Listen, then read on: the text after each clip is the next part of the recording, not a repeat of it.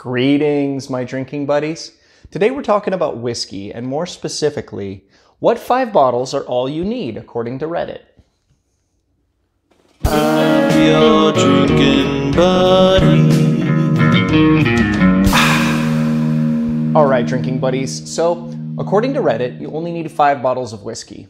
As you can see, I have a few more than 5, but we're gonna narrow it down to exactly 5 bottles. And we're gonna do so by explaining what are the 5 bottles we need, why I picked them, and maybe recommend some to you. So first up is a daily sipper. And what do we mean by a daily sipper? I don't personally drink every day, but if I were to, I would feel financially responsible buying something around this price point if I'm gonna drink it every day, and it is delicious. I'm going with Jim Beam Black. This is an excellent budget bourbon. It's usually about $20, and it is fantastic. We've done blinds in my house with some friends where we compared it to whiskeys that cost over $50. Unanimously chosen by me and my friends. Blind. It's an excellent bourbon, budget, wonderful flavor, and it's got a really nice, smooth finish. Highly recommend if you haven't had it in a long time. I think you give it another chance.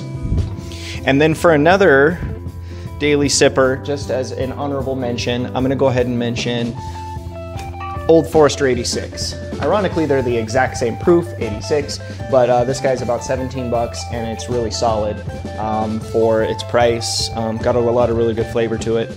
And yeah, so honorable mention, Old Forester. So next up is gonna be a mixer. So when I'm mixing, there's only one go-to for me, and that's Larceny. It's got a smooth, sweet, wonderful flavor, and it complements your cocktails well. Now, when you're making cocktails, there are a lot of bourbons out there that'll overpower the cocktail and, in some cases ruin it. And that is not Larceny. Larceny is a wonderful mixer.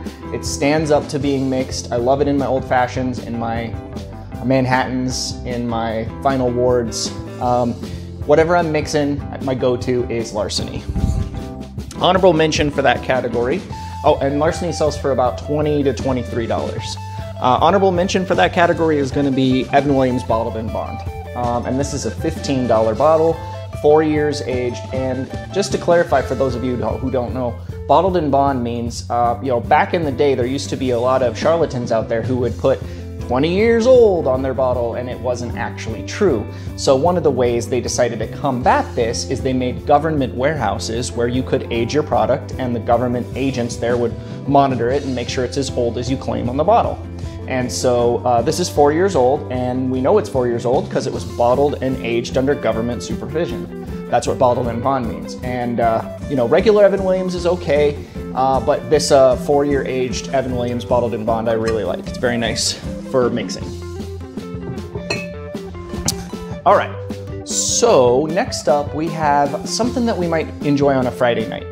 So this is something a little bit more special, maybe a little bit more elevated. This is a once a week, a couple times a month type bourbon, or scotch, or whatever it might be. But for me, I'm gonna go with Angel's Envy for this one. I really like Angel's Envy. It's got a wonderful port finish on it from being finished in port bottles. It's got a sweet taste. There's a little bit of that wine coming through on the end. Some people make fun of it, saying it tastes like circus peanuts. I don't get that. I don't taste that flavor profile at all. Really like Angel's Envy. And for an honorable mention for this category, I'm gonna go with Amador. Amador. This is another finished whiskey. This is finished in Chardonnay casks, and actually, depending upon which day you ask me, I might like one or the other better. I really like them both, but gonna give the nod to Angel's Envy. All right, so next up, we have something that we might break out for company. Now, in the article it says something to impress guests. I'm not here to impress anyone, but I might be here to, help convince someone who's not a whiskey drinker how great whiskey can be. And to do so, I'm gonna go with Glenlivet 12. This would be what I would break out for guests if they were interested in trying some whiskey, because this is a wonderful, wonderful scotch. It doesn't have a lot of that peaty funk that you get from some of the scotches. It's finished in bourbon barrels, so it could be an approachable scotch for someone who doesn't normally drink scotch but prefers bourbon. And yeah, double oaked, finished in American casks. And I highly recommend this one. It sells for around $40. Oh, and the Angel's Envy is about $50. And I put it up here backwards, so we'll just fix that. So Glenlivet 12, about 40 bucks. All right. And last but not least, we have our special occasion whiskey. Now this is gonna be something that we're gonna break out for birthdays or maybe Christmas or something like that. Something that you're only gonna drink a couple times a year. And for me, it's gotta be Booker's, because, you know, I know that people are upset that the price keeps going up on this particular product, but the way I look at it is this bottle sells for under $100, and if I were to order 8 to 10 mid-shelf whiskeys at a bar, which is not really something you can do right now anyway, but if it were a normal year, you'd spend about $8 to $10 for a, for like a mid-tier budget bourbon at a bar. Well, a pour of this is about $8. So I can't really look at it as being so expensive when it's something that A, I'm only gonna drink on special occasions, and B, it's not any more expensive than getting a cheap bourbon at a bar. So for me, Booker's wins. It's got a very high proof. It drinks like syrup. It's that syrupy texture.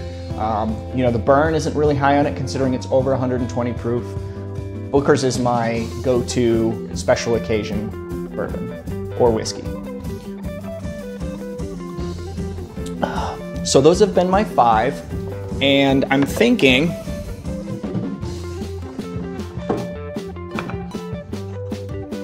I need to challenge another channel on this, because I got this idea from a few of the whiskey channels on YouTube, and they challenged each other to make their lists.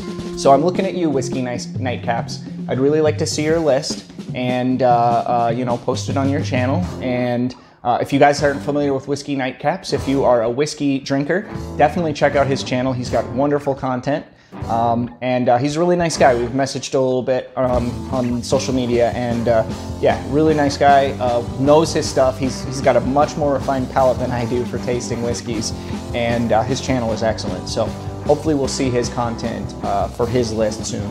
Well, thank you guys very much for watching.